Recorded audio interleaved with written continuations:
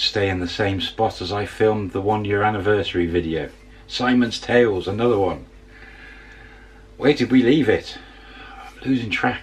We'd had the grand opening. We'd run for a couple of weeks. Everything was going really well. Frozen was a great mama-san. More and more girls, after that 2 weeks, initial 2 weeks, more and more girls came and joined the bar. Let me put a bit better light here, see if I can get it better. More and more girls came, signed up and joined the bar. As I say, Sue was there quite often and the cashier was there all the time. Sue was part-time living upstairs in the one office, which was a bit weird, and her other half was at the soapy massage in that building. I was living in the room upstairs with a jacuzzi. Best room in the house.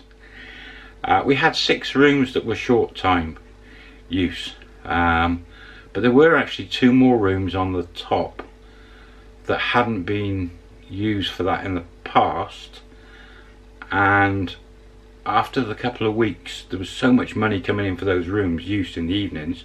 Sue decided to do a light renovation on those 2 rooms and move the security guard Rung and his missus up to 1, and they just needed to clean out and paint and things, but she moved that up to free up another room for business, and then she did one completely, had it done out and it was quite a large room, slightly better room, so that she might be able to get a bit more money, but it was still sort of average room, just better paint. So we ended up with 8 rooms. After about 4 weeks in, 5 weeks in, they were all done and we were up and running with 8 rooms. More money, brilliant. So girls started coming. We were up to about 12 girls, if I remember rightly, and the girls from Sue's Soapy Massage were starting to wander off. As new girls came, they'd replace them and the girls would disappear off. The hardest part was Frozen having to teach these new girls to be as good as these soapy girls, because they were like animals. They were like a pack on Walking Street, dragging people in. We still didn't have uniforms. Sue was umming and ahhing about uniforms and the style, which I thought would be a better idea, and she in the end just, no, let's not bother, let's save the money. Which one of the first times she ever said to me, let's save money. I don't remember her saying that before. So we never ended up with any uniforms, which was a shame, because it would have been good. Would have given the bar it would have finished it off. But the money was coming in. We were getting more and more customers. The girls were using the rooms upstairs so much. We began to hit 21,000 baht a night, 22,000 some nights, and we were still low season, heading towards, it must have been about August, September. We weren't far off high season. The light keeps changing. It was, you know, it was looming. I still was trying to find my feet. I was interacting with customers more, and the pool table. I started to get customers that wanted to join the team, and we were due to start the weekly pool contest that all the bars would, once a week they'd play at home or away. You'd get a team, you'd go away, get free food, and when you were at home you had to sort food out for the visiting team. This is where the first time Sue's husband came and got involved. He was quite a good chef, and as we got into these pool competitions in the league, he would do the food and supply it all. So that was the first time he started getting into the bar and making appearances. So it was going really well. I was learning the ropes. We had the DJ Friday, Saturdays. The girls were great. Frozen was brilliant.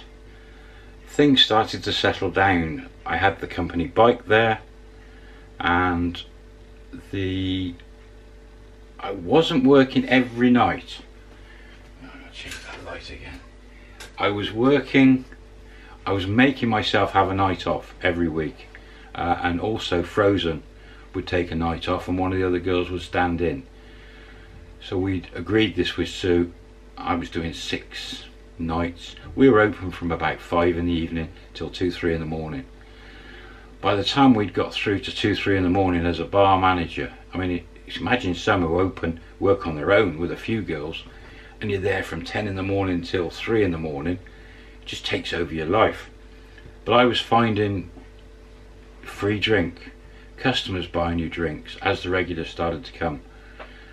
I was finding I was drinking quite a bit, so I was dropping onto soft drinks and limiting my drinking, because you can't be drunk every night of the week. I'd end up, my livers would be no good at all. So I was quite mindful of that, and also I needed to get out of the building, because I was living there as well, to get food and force myself out. So every evening I'd force myself out for an hour, early evening, and go off on the bike and get food at different places and walk and fresh air. But I had the day, I wouldn't get up till gone lunchtime, and I started to force myself to get up earlier and go for walks down the beach and walk around. But the whole opening a bar sort of took over my life, and I had no inclination to have a girlfriend or get involved at all, and I stopped going out at night because I was always working. But it started to change after, as we moved forward. Everything was going great. After a couple of months of running the bar, high season approaching, as I said, I started to go out at the end of the night at 2 in the morning. If it went quiet, we'd be closing, so all the girls would go off and get food, or they'd go off to the nightclub. So I started sometimes joining them, or I'd go off on at 2, 3 in the morning, because everything was still going in Walkie Street. You had the clubs open and things, and I'd go off and have a wander off and go around a few bars. And again, Sue was giving me a little bit of money, because it was extra money, to advertise the bar, bring new customers in. So I took advantage of that. That was more free beer and things. But I did find myself starting to look out for a girlfriend again. But as a bar manager, and because of the rooms, the amount of traffic of girls from other bars coming in, they got to clock me. You know, they spotted me, knew who I was. I'd say hi and things. So when I started going out, especially local to the bar, those girls that were coming and using the rooms, I'd walk into a bar and one of them would be there and recognise me and start talking. And so it was one thing led to another, and before you know it, you're looking for a girlfriend. It's like I suppose looking for a girlfriend in Pattaya is like buying a new car. That's a good analogy. You go around all the dealerships and you look at all the different models, and you try out all the different models, take them for a spin, and see what added extras come with each car. You know, so they have massage seats and leather seats, good stereo. You're going to crucify me for that one, aren't you? I know you are. So yeah, I was out looking for a new car, trying out different young ladies, looking for a girlfriend. I wanted, but I didn't want a girl who worked in a bar, because I worked in a bar and you get to see everything.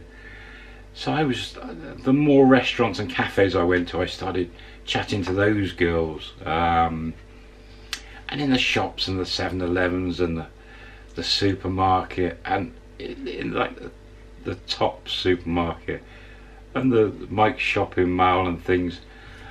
I was walking down the beach, you know, after you've been there a while, you start thinking, you're always looking for that different, the jewel in the crown, the diamond, the young lady that is the diamond, the one. And you're always looking as well for, first instincts is the beautiful girl, you know, the Lamborghini, the Porsche, the Ferrari. And I couldn't find, again, whether it was because I was drinking so much, whether the bar, the actual hours, I just couldn't settle. I could not settle at all. It was really, really hard. Ended up having lots of friends, girlfriends, you know, but not a girlfriend. And it get a bit tiresome after a while. You just too much of that sort of thing, and I started pulling back, spending more time concentrating how to promote the bar and things. So yeah, very strange time that was in the early days. I never knew what it'd be like as a bar manager. Didn't know, had no idea. And you get days up and down in your mind. You get a bit depressed one day, you're happy the next. Little things happen, the girls have arguments in the bar, and it's a journey. It's like riding a wave, like being on a roller coaster. But I was learning so much. But like anything, as it went all so well, then a few things started going wrong. We were approaching the high season, more customers started coming in, the money was good and the money was rising. We were a couple of months away from Christmas, and the boss's husband, he was in every week doing the food every other week for the food for the pool contest, but he started spending more time in the bar, and that was quite strange because he didn't speak hardly any English. There was obviously something going on with him and his missus. He didn't seem to like me, even though he was friendly enough, but it just sort of, we didn't really click at that time. We didn't click, but he started spending more time drinking in the bar. Of course, free. It's his bar, it's Sue's bar, and he started spending more and more time. Maybe on the next video I will explain how it went and what happened. But at this point, well, it must have been end of September, the pool team, people came on holiday, they'd come and play for a week or two and disappear. We were always struggling to get players, because all the people that were expats already had their favourite bars and they were playing for those bars. So we were average in this little pool league, but we were doing okay. I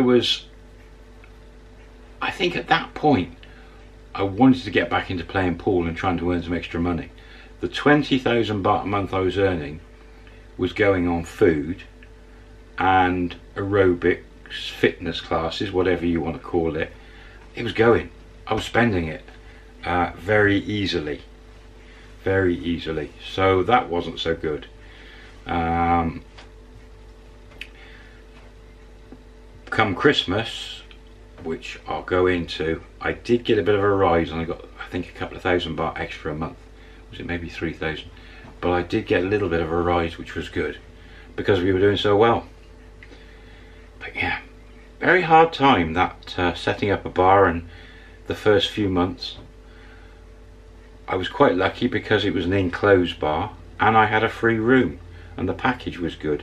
But for people setting up an open bar where they've got to pay for a room for themselves as well and run the bar and make money, very hard. Remember, this is back in 2001, I think it was, so not as many bars around. Now there's probably 5 times as many bars, even harder. I wouldn't like to try, in 2018 I would not like to try and run a bar. It must be cutthroat, the business. So many people fighting for less tourists or different types of tourists and a shorter high season.